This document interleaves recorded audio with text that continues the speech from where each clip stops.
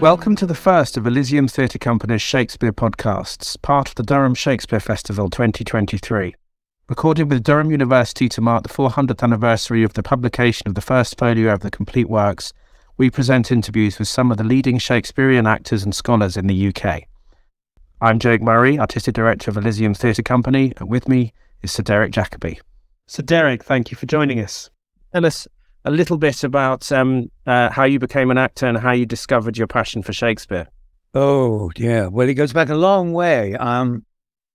Born East London, only child, and my parents were both working. I'm quite old now, so I didn't see my father until I was about 4 years old because he was in the army. And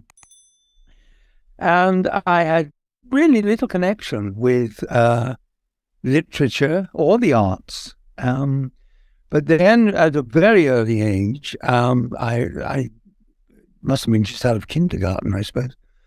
In my nursery school, I played a thing called the Prince and the Swineherd. It was a dual role. I played the Prince and the Swineherd, and I suppose at that moment, the penny dropped, and I decided that I enjoyed myself. I enjoyed this acting bit.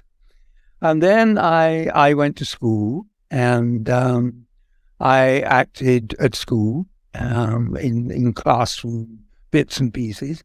And then I went to grammar school, and that's really where it all took off, because we had a very enterprising English master.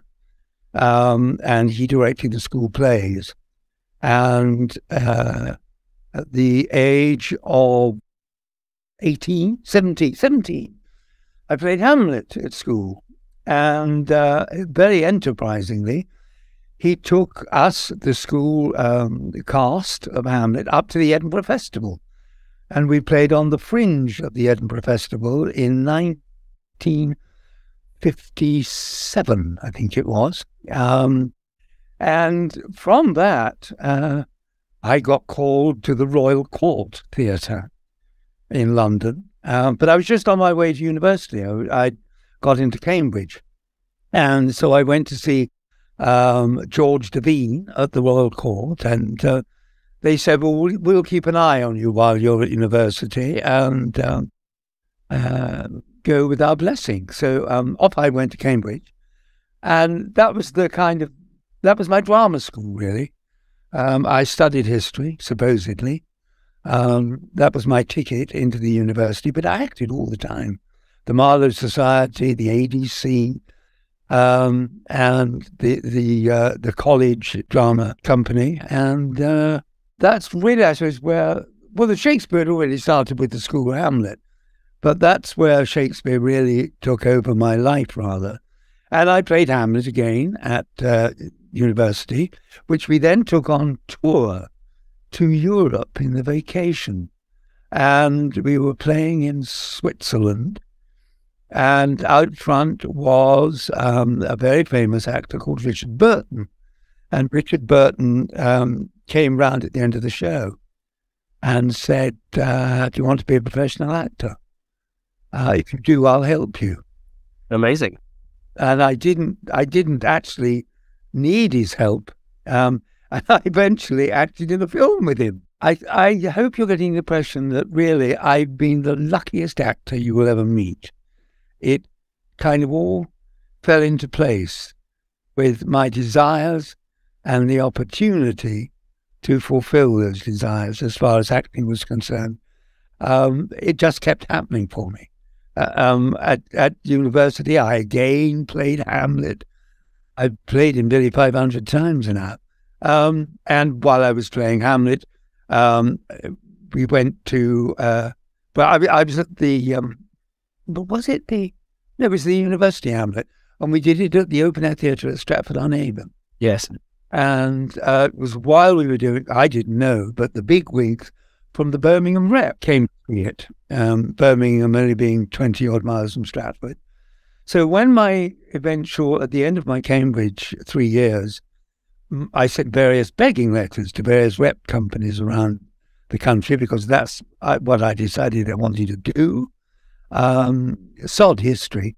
I wanted to act. And so when my begging letter arrived on the desk of the bigwigs at Birmingham, they said, "Oh, this is the boy we saw playing Hamlet at Stratford. Let's see him." So they called me in, they interviewed me and gave me a job.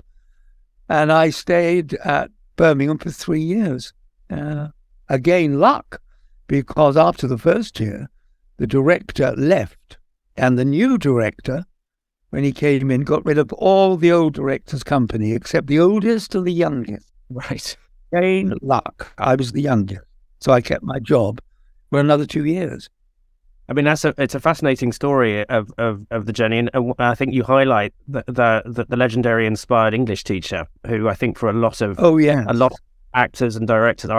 Mine was a German teacher who gave me my first directing job, which was a production of, would you believe it, Samuel Beckett's Endgame at the age of 6. Good heavens! My father was inspired by a English teacher, and I think those teachers who are able to convey the excitement of acting and of Shakespeare.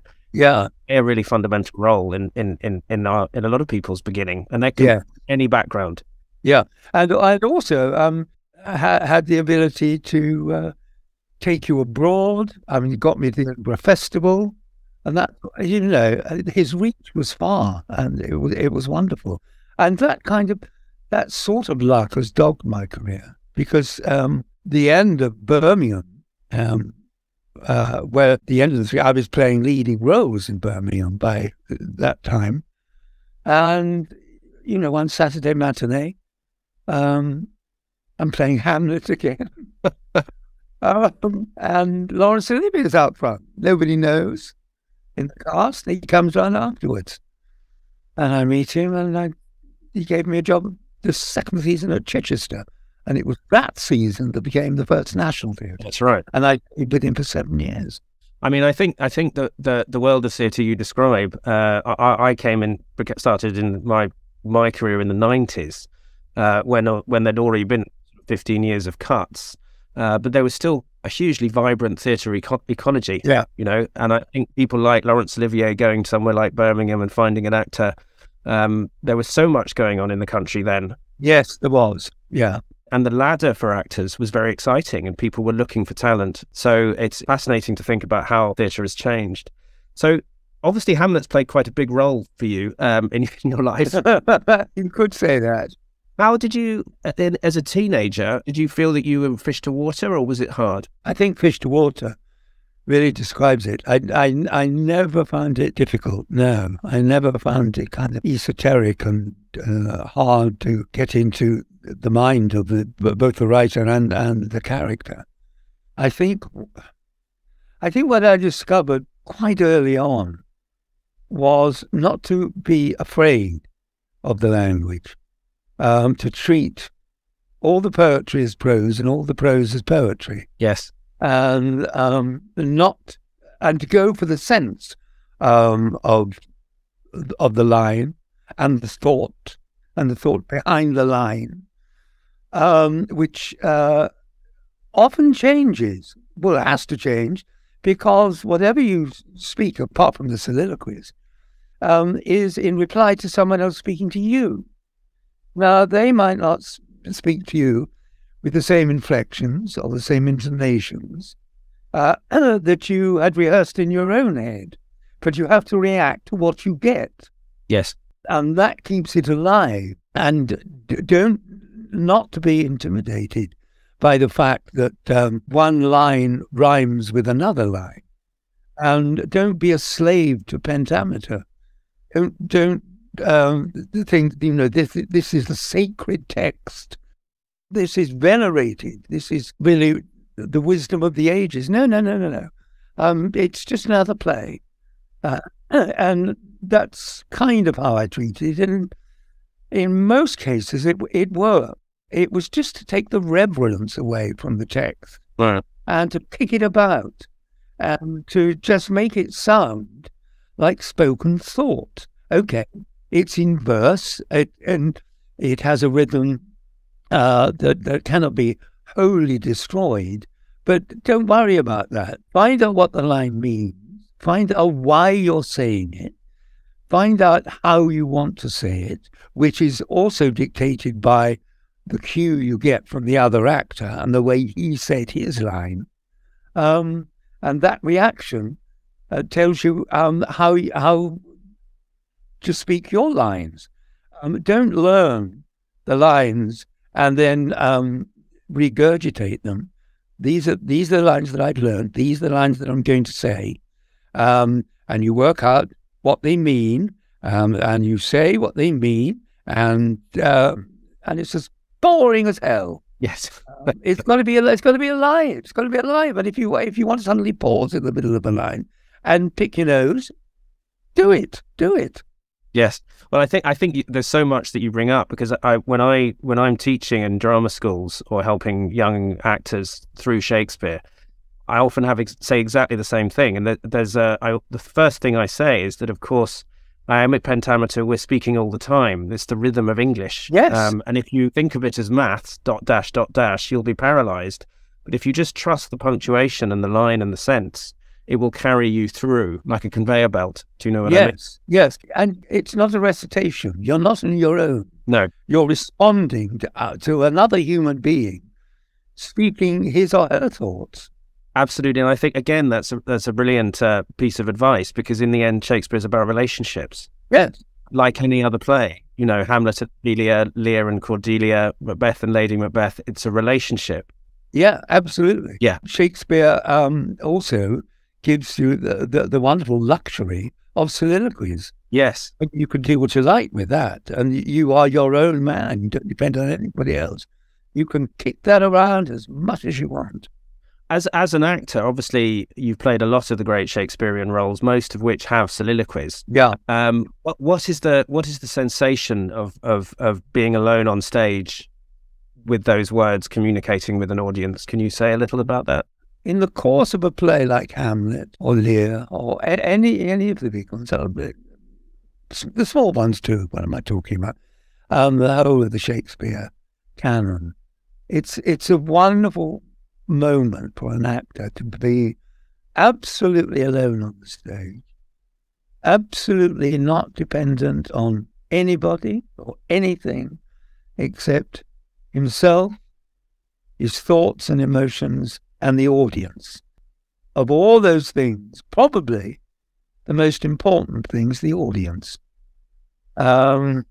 because you can be very satisfied and enjoying and happy with what you're thinking and saying. And it's soliloquy, you've been told, so you're saying it to yourself, but you're saying it out loud.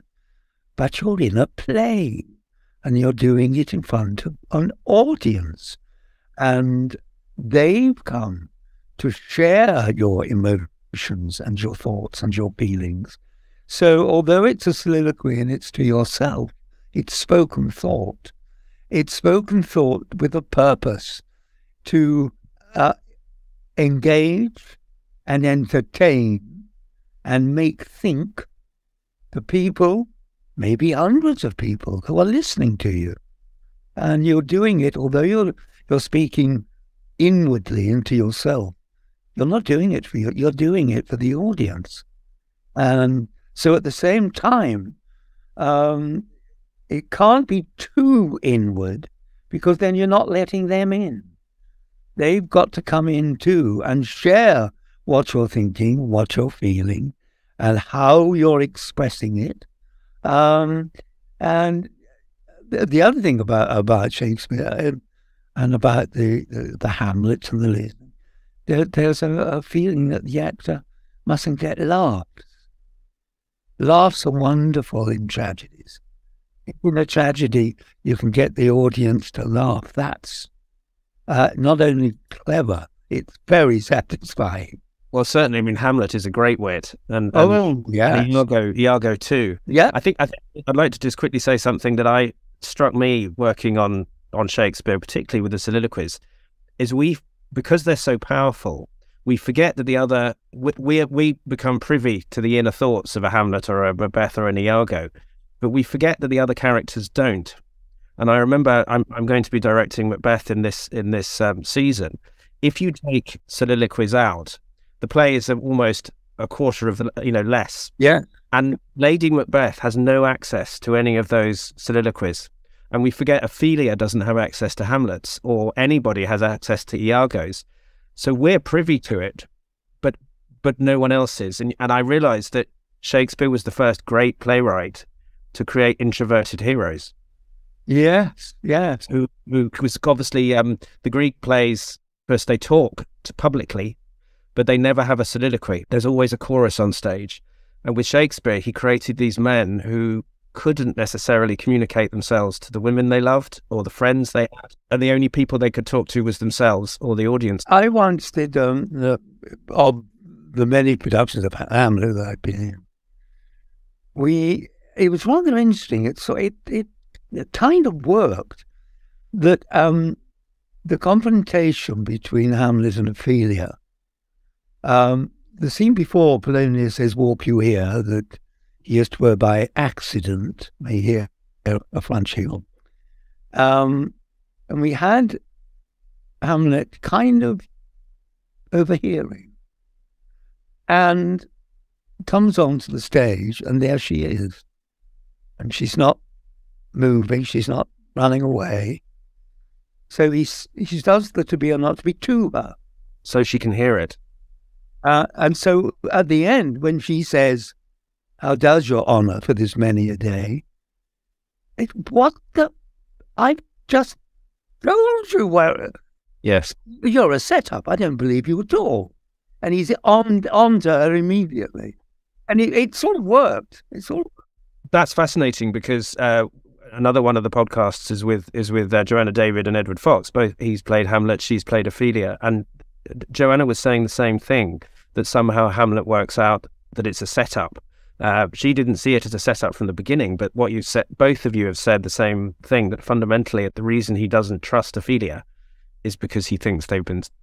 Yes, and if she's heard his thought, if he said it to her, and her first reaction is, how are you?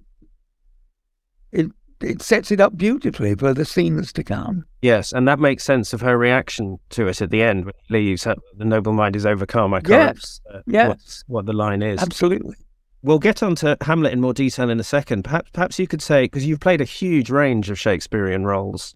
Well, I've been around for so long. Yes, but one of the wonderful things about this era of theatre is that actors are in such a wonderful range of Shakespearean roles. Can you say a little bit more about some that might have been highlights as other than Hamlet? Oh, I think certainly the Lear, which I did here and in America. I never thought I was a Lear until the director Michael Grandage. Oh yes. Said, look, now you're in your 70s. This was a while ago, I might add. If you don't do it now, you'll be too old to do it, because Lear needs a young man's energy. Although you're acting 410, whatever, you've got, it's an enormously enervating role, and physically, vocally, mentally, emotionally, but wonderful if you can get anywhere near it. Yeah. It's wonderful for an actor. Well, Macbeth, I wasn't very good as Macbeth. I had to go. Why do you feel you weren't very good as Macbeth? I don't know. I wasn't devious enough, I don't think.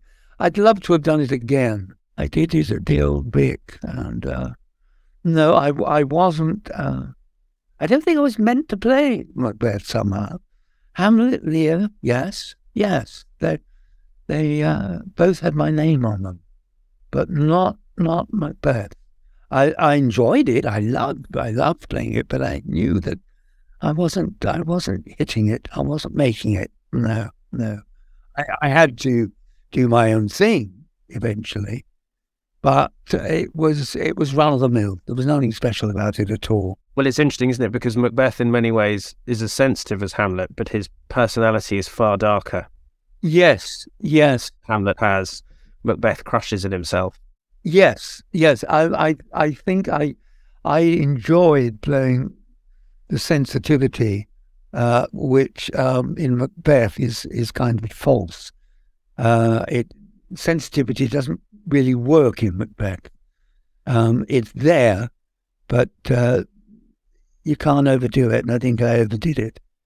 I'd have been a better lady Macbeth, I think. It's a good part. It is a very good part. Very good part. Speaking of Lear, I mean, that's a vast emotional journey. And I think when I read that for the first time as a young man, that play, so I'm also a brother and a son, I was a son, and the power of that play is huge. But that's again, as you say, a titanic emotional journey that Lear goes through. How did you, because you have to go from that, the rage, and the irascibility to this far more soulful and vulnerable. When he goes through the fire, doesn't he? How did you navigate that? Wow. Yeah. I think I was helped by the fact that when I played it first, it was at the Donmar. I was doing it in a very intimate space. So there was nothing big or grand or, the temptation to be big and huge, and I could be intimate. I could be Lear, but on a kind of the right scale for that space. And then I did it in bigger theatres. I did it in a huge theatre in New York, and that was pretty scary. But it was wonderful because I'd grounded myself at the Donmar. I knew what I was doing. It was just a question of turning up the volume, turning up all the knobs, just turning them up a bit, and it worked. I mean, I loved playing Lear as much as I loved as a young man playing Hamlet. It's a wonderful, wonderful role for an actor because it asks, like Hamlet does, it asks everything of an actor, everything. It's the heights and the lows of the drama, the good and the evil, the horrible suffering and the incredible kindness. And the poetry is absolutely stunning. Yes, and the wonderful journey. They're both amazing journeys. But most of Shakespeare's big characters are wonderful journeys for actors. Yes. And you get the added bonus of being able to show off. And actors love showing off. Yes, certainly with a big ego like Lear has. Oh, yes. Yeah, he's very much the centre of his world. Oh, yes. Yes. I think I think Grandage is a wonderful director of not just Shakespeare, but also Marlowe and other poetic dramatists. Yeah, yes. And I think you're right. I think in our modern age, Shakespeare in intimate spaces almost works better than big spaces because suddenly it becomes very real. Yes, I quite agree with that. Playing Hamlet in a small space, and I played in big space. I played Hamlet at Elsinore, in Denmark, in the castle, in the inner keep of the castle. And then I directed Ken Branagh as Hamlet, playing it outside the castle with the ramparts as the background. So we had the ghosts walking along the ramparts. Amazing. It was very exciting. So which brings us on to Hamlet, which obviously has played a massive role in your life. Where do you start? What is it about the role that you think is so special for you? Well, I think of all the characters, Hamlet is the big personality role. Doesn't matter who you are, you don't have to dress up for it. You don't have to look like anything but yourself. You don't need any makeup. Actresses have played Hamlet and got away with it. It is the personality. I'm virtually me. I sound like me. I don't have to put on any kind of voice or accent. As I say, I don't have to wear makeup. Wearing black clothes helps. But that apart, I'm me, being Hamlet. And I think every Hamlet is themselves being Hamlet. And so in a way, you can relax into Hamlet. You don't have to become him. You are him. So there's something universal about the part, you think? Yeah, absolutely. Absolutely. And, I was sort of the right age. The last time I played Hamlet, I was getting a bit old for it, I think. But fortunately, I didn't look too old. I could still look the right age. And that helped enormously. But for me, I was Hamlet. I was Hamlet. And so, in a way, that made it not easier, but it was a key. It was a key that opened the door. One of the fascinating things about Hamlet is his indecision, if that's the right word, or his reluctance to be a Macbeth. There's always that feeling that Shakespeare loved to always do it differently to everybody else. That revenge tragedy was being written everywhere. There was the Spanish tragedy by Thomas Kyd, the Revengers tragedy by Turner. And it always feels like Shakespeare, right, I'm going to write a revenge tragedy, but my revenger isn't going to want to do it. Do you know what I mean? Yes. Yeah, it's going to take all evening thinking about it. So how do you make, because obviously the appeal of a revenge tragedy is its dynamism, whereas the whole point in Hamlet is that the revenge is deferred right to the end. How does one make that dynamic, exciting? Well, Shakespeare does. Yes. Well, Shakespeare throughout the play, which, as you say, is a revenge tragedy, peppers the play with fantastic scenes. The scene with Ophelia, what's that got to do with killing your uncle? Very little, if anything. The play scene, okay, is to see how the king reacts, but it's whimsical, almost. And so Shakespeare peppers the entire play with other wonderful scenarios. So although the revenge theme is constant, it never becomes boring. No. Never becomes the only dynamic behind that scene. There are many others. The wonderful scene with Gertrude, including the killing of Polonius. Shakespeare puts up a murder in the middle of that scene with his mother. I mean, it's brilliant. It's wonderful. And as well as keeping the audience on the edge of their seats. What's going to happen next? What's he going to do next? For Christ's sake, kill your uncle. Get on with it. As the ghost says. Yeah, and the ghost comes on to remind him what it's all about. But that's the brilliance of the play. Yes. It's juggling all the time. Everything you say is riveting, and I think one of the things that's so interesting is you mentioned the murder of Polonius, is that in many ways Hamlet kills more people than anybody else in the play. He's a mass murderer by the end. Yeah, absolutely. Yeah, and yet we see him as this great figure of beauty and moral good. And do you know what I mean? Yeah, I mean he could even murder at a distance when he sends Rosencrantz and Guildenstern. Yes, absolutely. For me, what's fascinating about it is that the reason he can't act is because he's also dealing with realizing his entire world is not what he thought it was, that it's full of lies and deceit and murder and corruption, isn't it? He's facing it. Either. Absolutely. I mean, he was on his way to be a conventional prince. Yes. Until that wretched ghost came along. It was a happy ever after until that happened.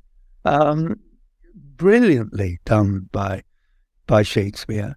I mean, what a wonderful, wonderful opening on the battlements.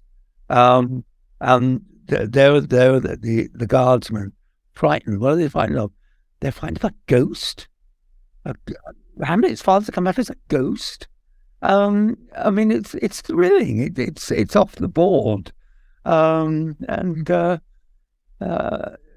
is what makes the play so unique, and then giving everybody in the play the most wonderful things to say, and the most wonderful thoughts to think, and the most wonderful actions to do.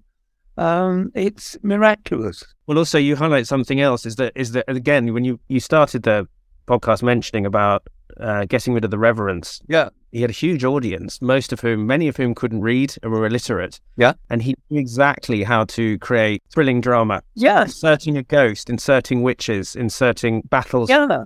Yes. He gave them things to look at, think about, and they didn't have to be intellectual to do that. They didn't, as you say, they didn't have to be able to read and write. What they saw that made them think and feel was what it was all about.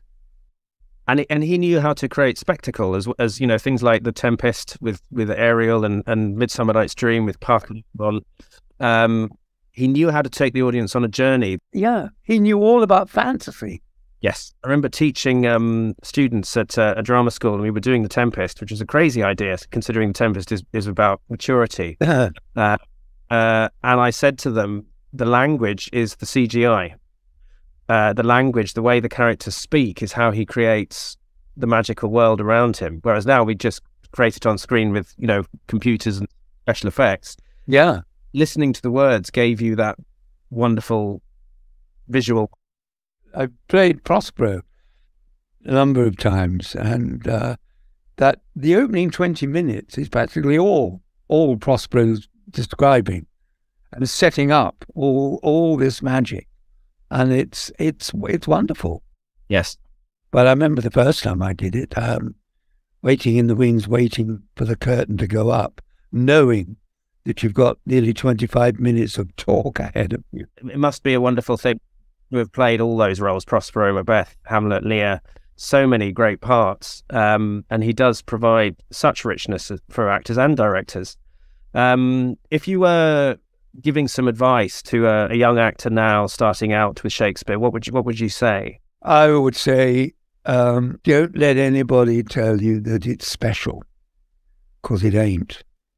It was a man, whoever he was, of the theatre, writing for the theatre. If there is poetry, kick it about. Treat it as prose. If it's prose, kick it into shape, treat it as poetry. Don't ever be afraid of what you're saying. Always try to understand what you're saying. And that, with Shakespeare, is not always easy, because you can sometimes understand, but you read it and you think, but is that what he's saying? Yes, I can understand what that means, but he's saying it in a very flowery way that will land on an audience's ear in a very strange way. They wouldn't be used to having ordinary things expressed extraordinarily. So you've got to put the ordinariness back into the extraordinariness, because you're not doing it for yourself, you're doing it for them. And if they're not with you, you're on a hiding to nothing. Wonderful. And if there was one thing you'd like to say, just to sum up, about why Shakespeare is still important and we need to keep him alive? Well, he probably the best playwright ever, and the best audience pleaser ever. He had the best plots, the best characters, and the best language. What more do you want? He was, and I have to say, whoever he was the best. Well, that's absolutely wonderful. Thank you so much, Sir DEREK JACOBI. That was an absolutely fantastic conversation. Thank you for everything. My great pleasure. That was Sir DEREK JACOBI sharing with us a lifetime of performing Shakespeare. To find out more about the Durham Shakespeare Festival 2023, go to www.elysiumtc.co.uk.